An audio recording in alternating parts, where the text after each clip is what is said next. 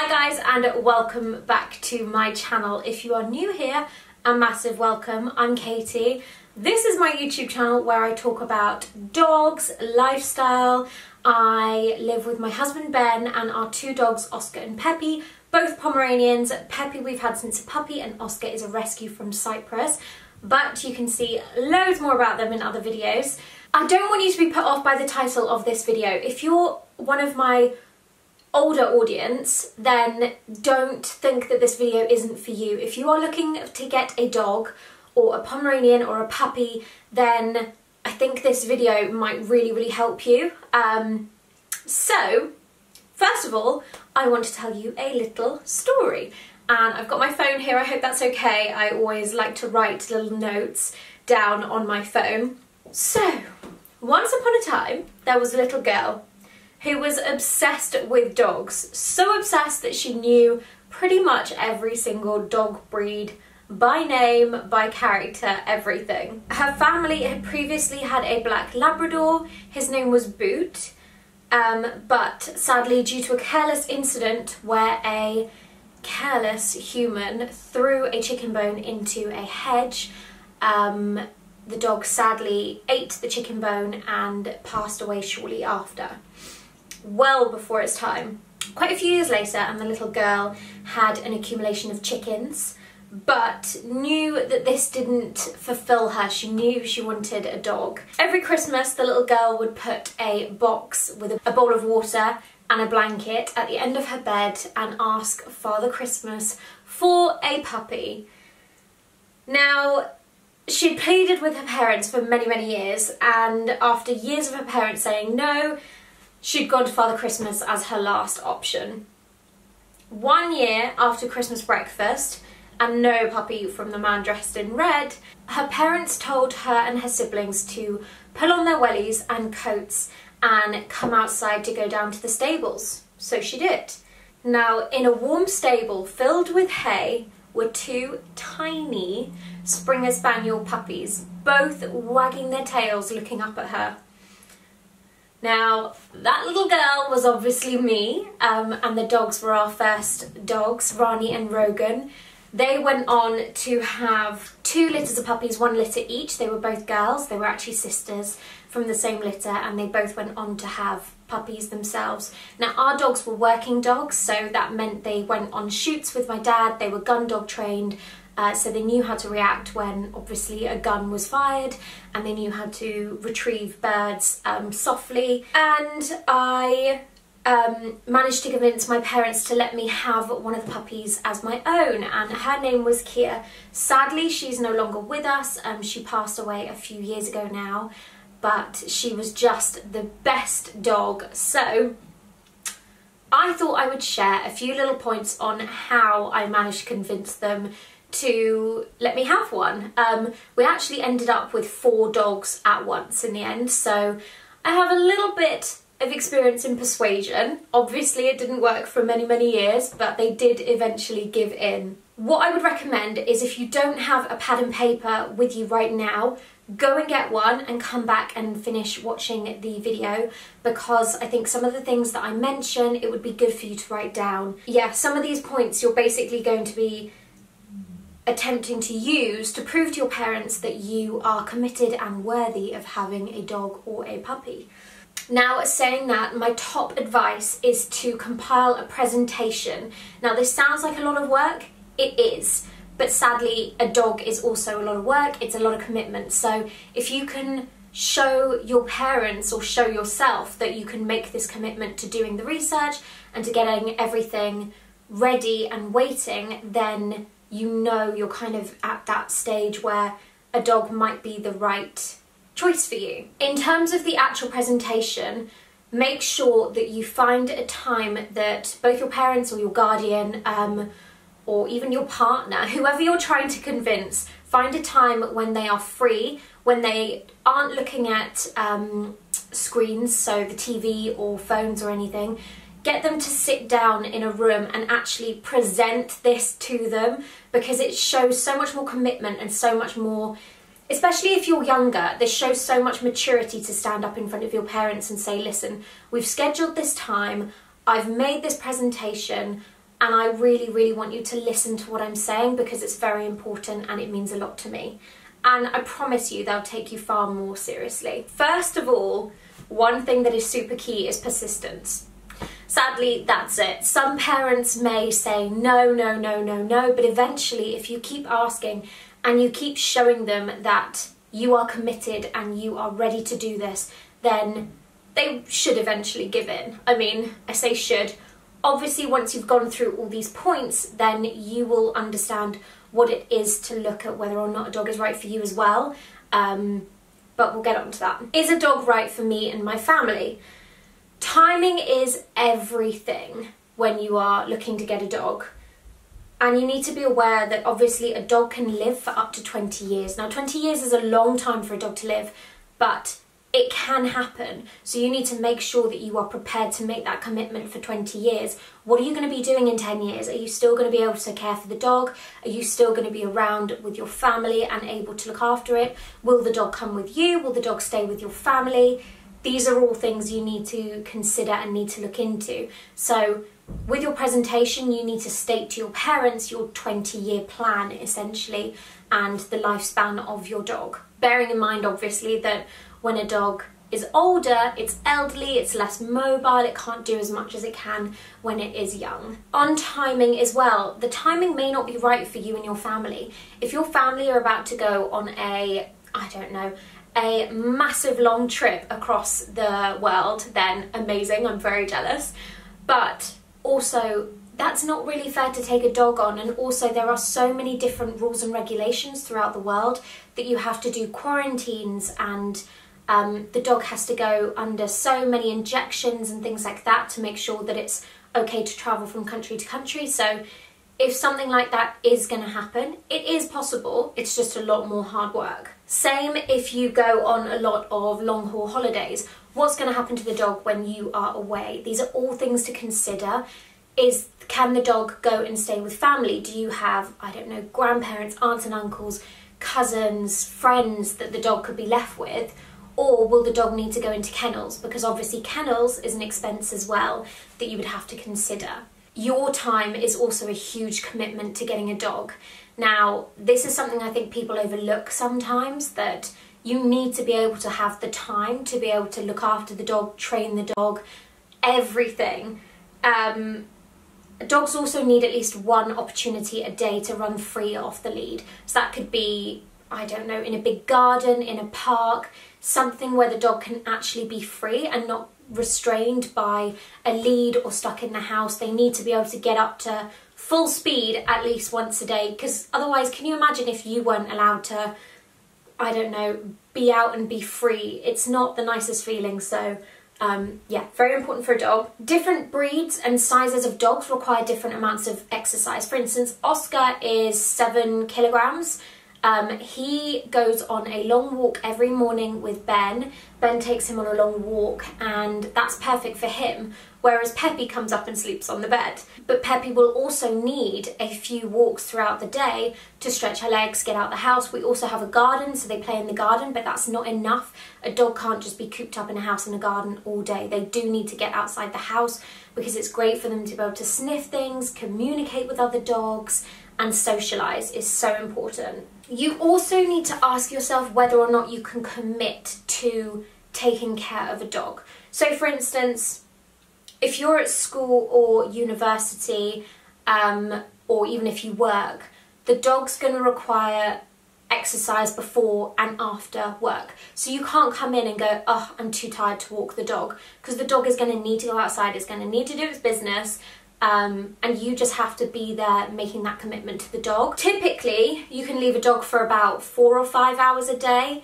Personally, I wouldn't recommend any longer than that, although we have on occasion left Peppy for sure. I'm not sure if we've left Oscar for very long, but we've definitely left Peppy for maybe about 8 to 10 hours. But she is very good. She literally just falls asleep when we go out.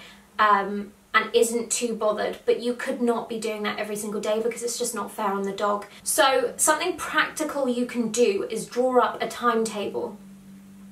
So this will demonstrate to whoever you're trying to convince to get the dog that you've really looked into the timings and you understand the time constraints associated with having dog ownership. So, for instance, I've jotted down a very, very brief timetable. So, for instance, if you're at school, this one might apply. 6 a.m, wake up, walk the dog.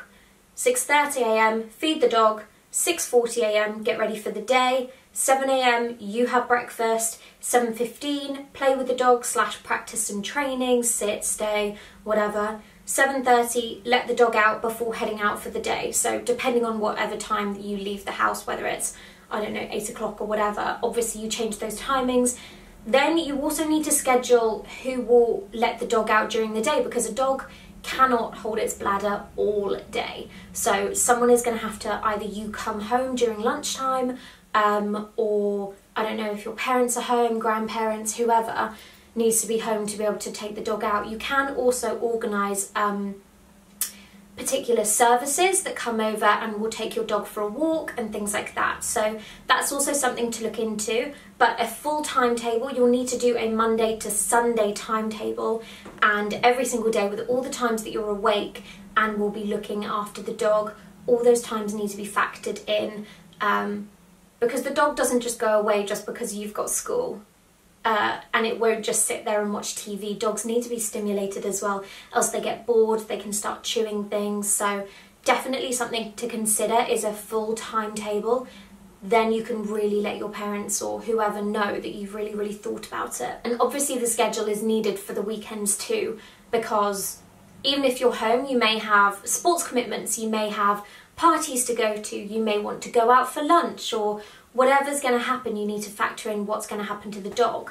Are you going to go on a long family walk or something like that? Moving on to cost. Can my family afford a dog or puppy? Don't be under any illusion that a dog is cheap, because they are not. There are so many costs involved in having a dog. Right now, dogs are super expensive in the UK especially. There are so many options to rehome beautiful dogs. You can get dogs from abroad, say Cyprus and places like that need rehoming. In the UK, I know we're doing quite well at the moment and there aren't too many dogs, but yeah, definitely look at rehoming a dog or a puppy from abroad. You can still find puppies from places like Wild at Heart Foundation. I'll leave a few rescue places down below that you can, in the description box down below, that you can have a look at. But the actual cost of the dog can be super expensive. And I think the initial cost of a Pomeranian can be anything from £1,000 up to £6,000, £10,000. So you really need to think about that and where that money is going to come from. Are you going to pay for that, or are your parents or somebody else going to pay for that? You need to think about that cost. And if you are going to pay for it, can you get a weekend job? Can you do some work after school, after university, or can you maybe do some odd jobs around the house to try and make the money, make some pocket money, and yeah, basically add to the cost of the dog. Then you have vet's bills. So a monthly payment plan for Peppy, I think we did, is about £20, or each of our dogs are about £20 per dog per month. So that's £240 a year. Insurance, £40 a month per dog. So that's £480 a year. Food, £10 a week per dog. So £500 a year. Extras, you've got to think about toys, toothpaste for dogs. I know that sounds crazy, but dogs need their teeth brushed. So you need to think about costs like that. Their toys, leads, harnesses and gadgets. So you're going to need a camera to keep an eye on the dog when you go out. Do you need to get a new dog bed? All these sorts of things. So let's factor in about £100 a year for that. Total, you're already looking at about £1,320 per dog per year. So that's quite a lot of money, and you need to figure out where that's going to come from. On top of that, if you are going to go away and you are going to go on holiday or something, are you going to have to pay for kennels? Because again, that's going to be another cost on top. Are you going to need to pay for a dog walker because you are maybe out more than you think that you might be? Again, these are all costs, and what I would do is, if you are going to do a presentation, is work out the cost do some research, and I'll come to research again in a bit, but have a look at these costs, work out what it would be in your area, because also things like insurance change based on where you live. So when we were living in London, our insurance was a lot more expensive than it is down here. All things you need to look at. Then we come on to space. Can a dog fit into my home? This may sound really silly, but you really need to think about it. For instance, if you live in a one-bed flat, is a Great Dane really going to be the best housemate? Probably not, and you're probably going to get on top of each other. But also, in the same breath, is your house filled with priceless pieces of art that are just going to get ruined if you have a tiny puppy that wants to chew everything? Do you have a garden? Is your garden secure? Do you have, say for instance, 6-foot fences where the dog can't get under, the dog can't squeeze out through the gate, you don't live on a main road, the dog's not going to run out into the road? Again, all things to consider. If there are things that maybe you think, oh, my garden isn't secure, there is a hole in the fence, could you put that into your presentation as well and say, we need to fix that hole in the fence before we got a dog, because otherwise it would just be heartbreaking if something happened to the dog. Also to consider is, where will the dog sleep? Because dogs need a designated space for themselves. Ours are in the kitchen and they have their beds and they're tucked behind the kitchen table, and it's a perfect space for them. They know that's their little space. We also have a baby gate on the kitchen door, so at night we just shut them in the kitchen and that's their space. Again, if we have people over or something like that, because we're still training Oscar, he has a few issues that have come with him, we can shut him in the kitchen until he's calmed down and he's ready to meet guests and things like that. So really think about, is there space in the home for the dog, and where will that space be? And maybe put in a few suggestions in your presentation as to what that would look like. Where the bed would be, where the water bowl would be, so that it's not getting knocked over, it's not in a busy foot traffic space, it's in a space where the dog can take itself off if it's all getting a bit too much and have a bit of a rest. You also need to think about whether or not the dog will be allowed on furniture, so beds and sofas. Our dogs are both allowed on the sofa. We only let Peppy on the bed, however, because we've had a few incidences where Oscar likes to pee on the bed, so he's no longer allowed on it. But that's fine, he has his own. We've got another little, this is our master bedroom. We've got a little ottoman, and that's Oscar's space. So he's still at the same level as Peppy, but he just isn't allowed on the physical bed. And that's fine, that works for us. Your family may not like animals on the bed, and that's fine. You just have to work out what's right for you and your family. The last thing in the space to consider is, do you live near a green space or a park where you can walk the dog? Because obviously if you're having to get in the car every single day, it's not ideal to be taking the dog to that. Or if the dog's just on the lead all the time, that's not great. If you have a green space or a park nearby where the dog can be let off the lead, then that is perfect. Next is upset. So have you factored in any potential upset to the home? For instance, is anyone allergic to dogs? Would you have to look at a certain dog breed? For instance, a lot of people think that it's the dog's fur that causes people to be allergic. It's not, it's the dander within the fur. And some dogs produce less dander than others. So it may be worth looking into a certain breed, or is more hypoallergenic, so wouldn't create as many reactions. Secondly, do you currently have pets already that would be upset by a potential puppy or a dog coming into the home? Do you have a cat, for instance, or I don't know, a guinea pig or a house rabbit or something? Because all these points you need to factor in and consider. Also, in terms of upset, are there young children in the home that are potentially not going to know how to handle a small dog like a Pomeranian or even a large dog? Yeah, maybe have a look into all these different factors and see if there are any hazards and flag them up as a caution. Okay, then we come on to possibly the most important, research. So you really need to do your research. If you want a particular dog breed, then you need to really understand that breed. You need to give yourself a full presentation. And this is the same if you are younger, if you're at school or university and you're looking to get a dog, then you need to be doing your research on the breed that you want. if you're an adult and you are fully responsible for all your own decisions, you should be doing the same research. So you need to find out everything there is to know about your dog breed, and I assume you come here because you like Pomeranians. I would recommend you watch all my fact videos on Pomeranians, you watch all my training videos on Pomeranians. I know that's a shameless self-plug, but that really should help give you as much information on the breed as possible, and I've really put in all my knowledge into those videos. Obviously I'm no expert, and I say that every single time, but I love Pomeranians and I love dogs, and I've put a lot of effort into those videos, so I hope they are useful to you. Secondly, look into reputable breeders. If you're not going to get a rescue, have a look into reputable breeders, and I think if you're in America, there's the AKC, which is the American Kennel Club, and over here in the UK we have the Kennel Club. So on these websites, they will have lists of reputable breeders that you can go to for every single dog breed. And if you're looking at Pomeranians, have a look at all the different people, have a look at their values, have a look at their websites, maybe even give them a call and see, obviously with your bill payer's permission,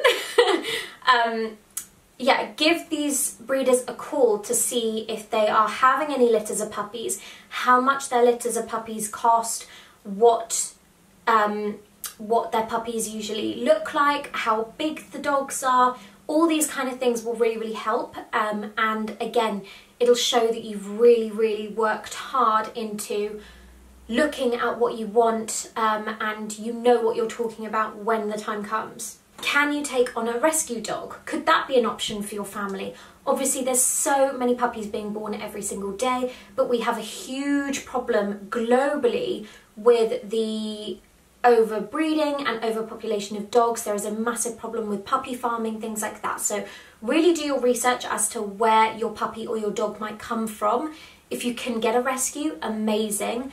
If not, I understand that that's not for everybody. So if you are going to go for a puppy, then try and find a reputable breeder, or if you have family friends or something like that that is breeding, then talk to them about their puppies as well. It's always best to go with somebody recommended or someone that you know rather than someone random. And obviously with that, I've got loads of videos with advice on how to not get duped by a puppy farm and things like that. So if I can, I'll put one of those videos up on the card here. Otherwise, have a look in my Pomeranian videos and you will find something there. Finally, my last point on research is know your basic training. So with that, I mean, learn to teach a dog how to sit. Watch a few videos now that teach you how to teach a dog to sit, how to get them to lie down, things like that. I actually have a few basic training videos as well in my Pomeranian playlist. So if you go and have a look at that, then they should be really helpful.